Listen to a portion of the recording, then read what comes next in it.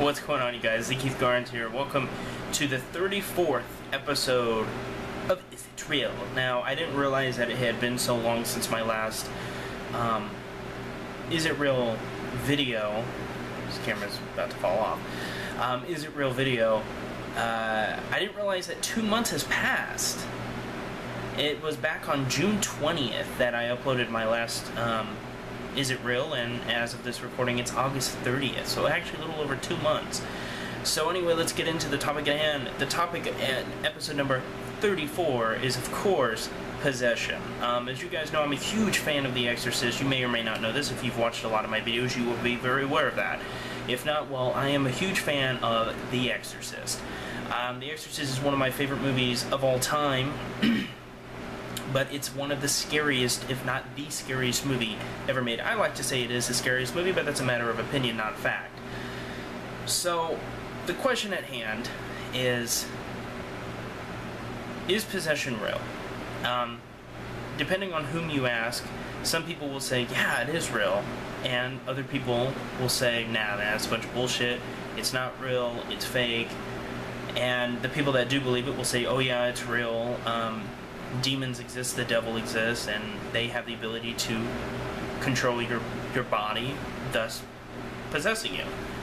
So the question comes under the the question comes up, is it real? And unfortunately, like with pretty much every topic for the most part in this series, for most of them, there's really no way to 100% prove or 100% disprove, which is why I made this series just talking about stuff that really can't be proven either way. It's just a matter of what I think, and I love to hear what you guys think. So if you want to comment your opinion, go ahead and comment it, and I'd love to read other people's opinions on these topics. It's fun. So possession, for me, I don't believe that you have to believe in the devil. I don't believe you have to believe in Satan himself. I think you can believe in possession and not believe in the devil.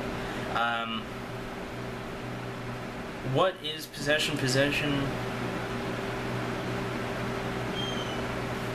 is basically when a spirit, an evil spirit, takes over your body. So, do I believe possession? That's the big question here. And the answer to that is, I really don't know. You know, for the most part with stuff like possession, you just kind of want to write it off and just say, oh, it's bullshit, and this isn't, you know, that's just not possible. It's just a bunch of bullshit. But if you've watched possession videos on YouTube or around the internet, and if you've seen I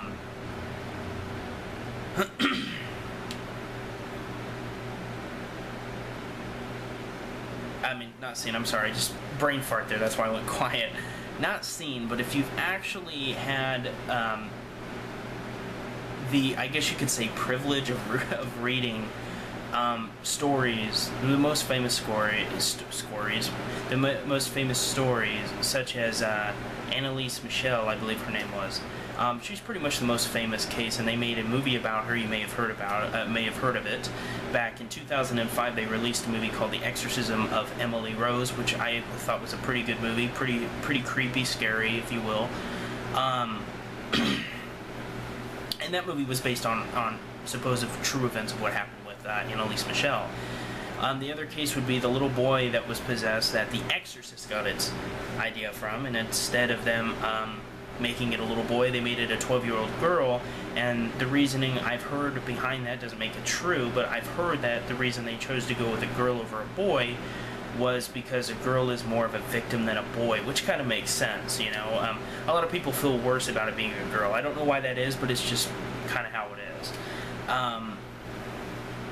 And yeah, so those are the two most famous cases, but especially Annalise Michel.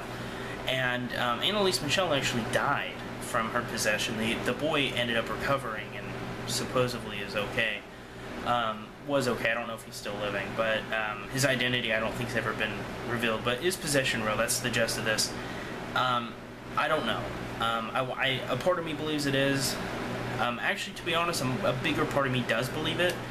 because of, like I said, you know, those two really big cases, and these videos, it's really hard to think that somebody's just acting. Now, a lot of people, skeptics, will say, oh, it's because they have mental illness and this and that, but there's been plenty of cases where people have had these uncontrollable bursts of anger and talking in languages they could have never known, and doing stuff like having superhuman strengths that humans just can't do.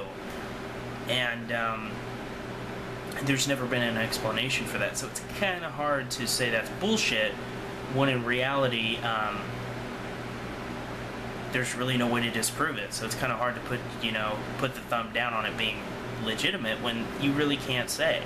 So I don't know, it's a hard one, guys. Anyway, this is the Keith Carnes. I hope you guys enjoyed this video. I hope it was entertaining enough. I hate when I get brain farts on camera, but whatever. I don't have great editing software to edit out those blank moments, so you just kind of go along for the ride raw. And that's about it. So, as always, thank you for the support. I will see you guys in the next one. Any suggestions, leave them in the comments below or send me a private message. Don't message on my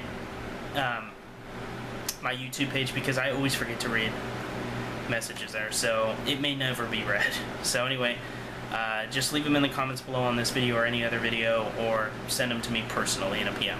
I will see you guys in the next. Peace!